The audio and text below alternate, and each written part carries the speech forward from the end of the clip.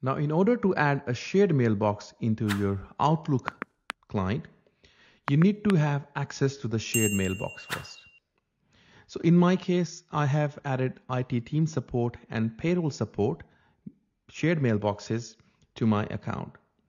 Now, both of these accounts, both of these shared mailboxes basically are appearing automatically whenever the admins have given me access to those shared mailboxes. But in some cases, it might not appear. So in order to add a shared mailbox, what we need to do is we can basically add those manually. So let's try to add payroll support again and try to see how that works.